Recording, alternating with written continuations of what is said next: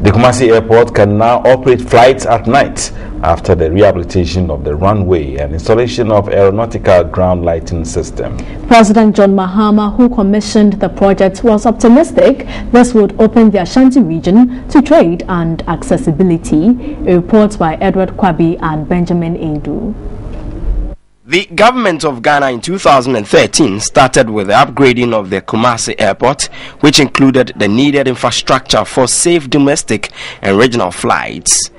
The rehabilitation was at the cost of $29 million. The cost covered the reconstruction of the runway and installation of aeronautical ground lighting system. The airport, which used to run a 12-hour flight schedule, will from now operate night flights to and from Kumasi. President Mahama officially commissioned the refurbished runway by landing around 9:30 p.m. with a presidential jet on his return from Abuja, the capital of Nigeria.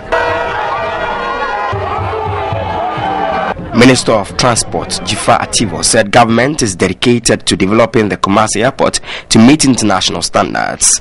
The Asantehen Otunfo Osei II was happy the development would spur trade and encourage tourism.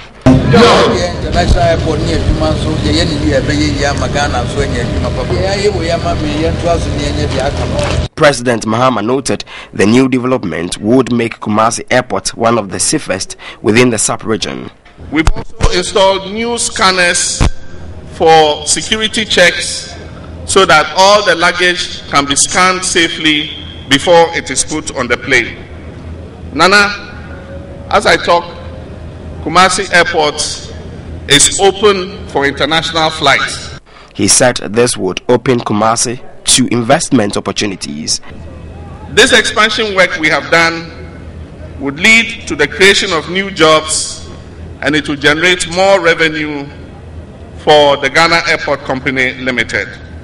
We also expect that increased competition would inure to the benefits of air travelers by reduced airfares. It would also improve the incomes in the local economy, as well as improve market opportunities and investments for Kumasi. Currently, the Kumasi airport received about 40,000 passengers monthly, and this is expected to double with the 24-hour airport operations. Under a second phase, a new terminal would be constructed for international flights. Edward Kwabi, TV3 News, Kumasi.